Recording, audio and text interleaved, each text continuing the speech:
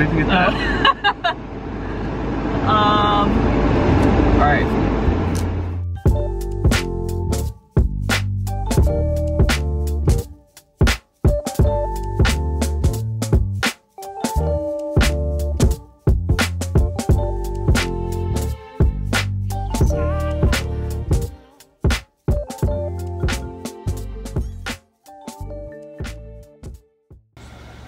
Here we are at the dock. Last time we came here, we didn't catch anything. Is that true? Yeah, remember? You were so pissed. You're more optimistic now, right? Was I spearfishing? Yes, and you're like, chill. I didn't get anything. You don't remember? I think I kind of do. You're all Yeah, I was crying. kind of disappointed. Mine's like 100 some odd pounds. The car smells like marijuana because Russ smoked a joint yesterday. 4 months on a. Alright, so since he's done early, I guess I'm gonna pick him up, drop him off somewhere else, and then go to Whole Foods. So I gotta figure out, I gotta go back to this place. What? So you are, too. Alright.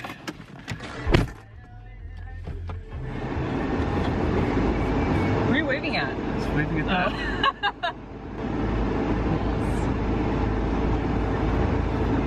So yeah, we'll go down, we'll get some ice down at that store, we'll get some that wine and a wine glass. Does that sound good? Yeah. And a cho.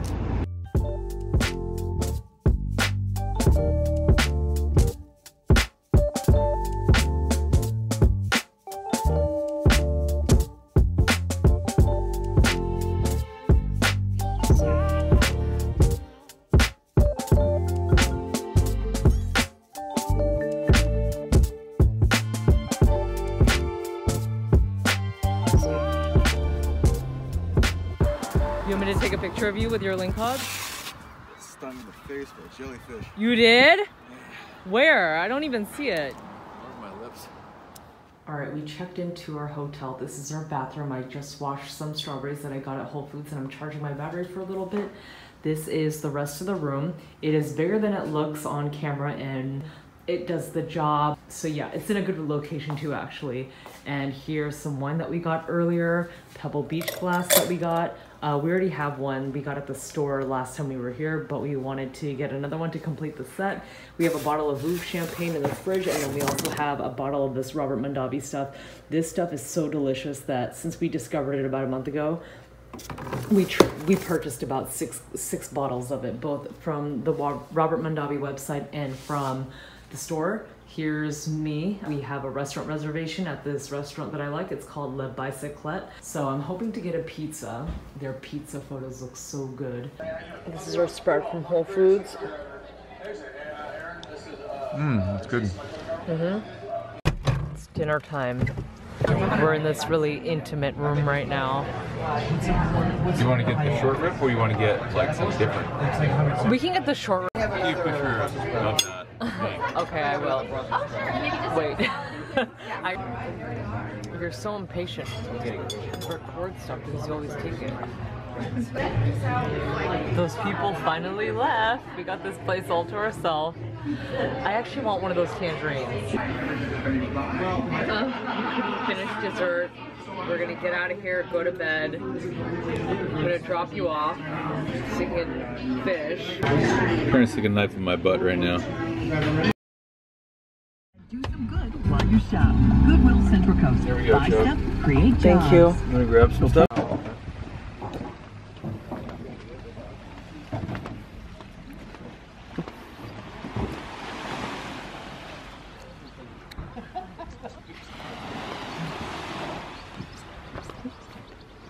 I've been noticing that there's a lot of Korean presence on YouTube and in the market for products and stuff, like especially beauty, but I don't really agree with all of that because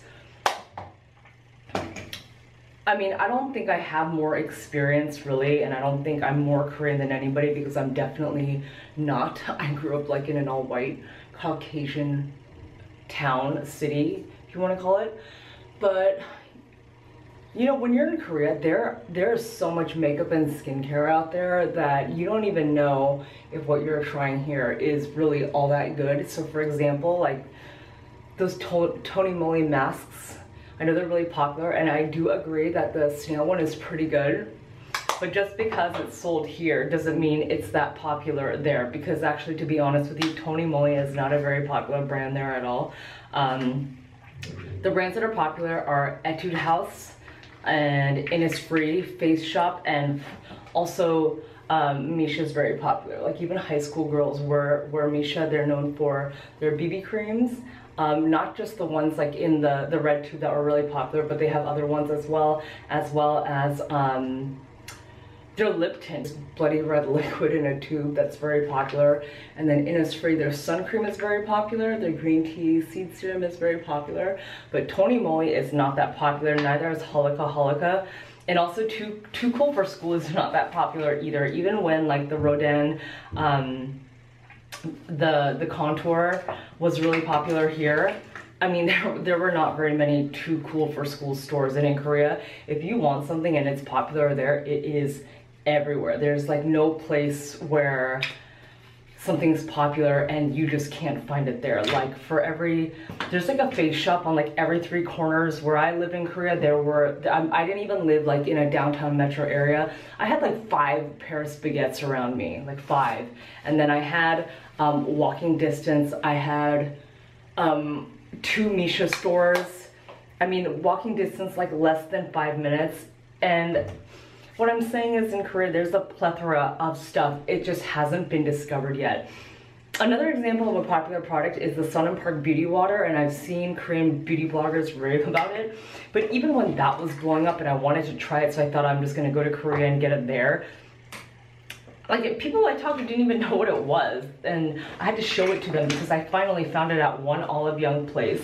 And Olive Young is, you know, it's kind of a makeup store, pharmacy, drugstore, and kind of like a snack mart. And my cousin was like, oh, I never knew this was here. And,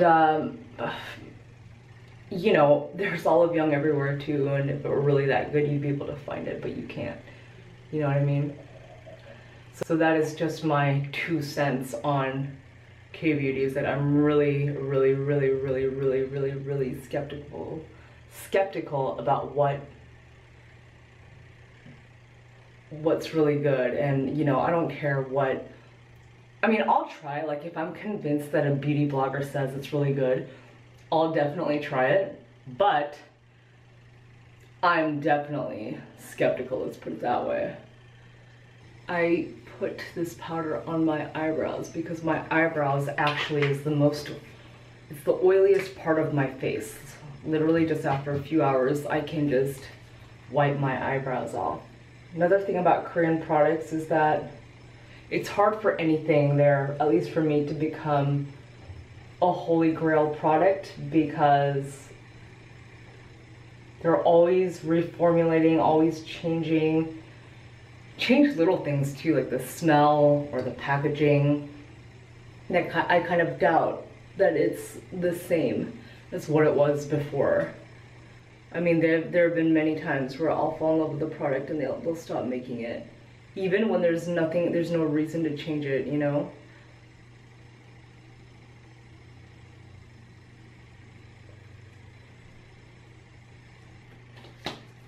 And then that's pretty much it. I'm gonna do one more thing, is put a pop of this. This is an old Makeup Forever. I think it's like a blush slash eyeshadow, like a multi-purpose, that I bought from Sephora a long time ago. And actually, I feel like this really gives it that pop that I really need to brighten up my complexion. God, that looks good. In my opinion, it looks good. And I don't know, for some reason I like to put on my blush starting here and kind of make it like that. I don't know, I feel like it makes my face longer. And then I'm pretty much done. I'm gonna put on some clothes. I don't know what the weather is gonna be like, but hopefully I packed the right stuff.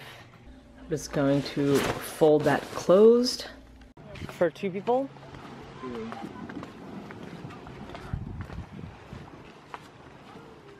It got warm. It's warmer today than it was yesterday.